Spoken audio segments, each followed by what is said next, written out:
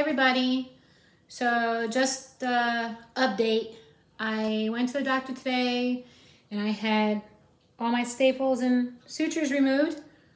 He said it looked really good, healing up beautifully.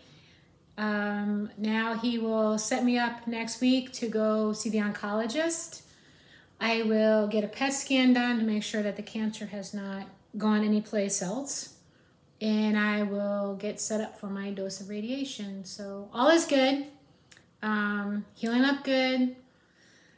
Headaches still from time to time, but on this side, and that's where the biggest flap was kind of turned. So it's common.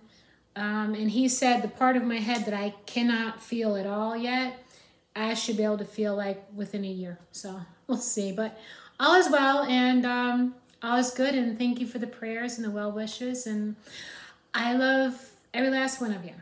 So, okay. Have a blessed day. Bye.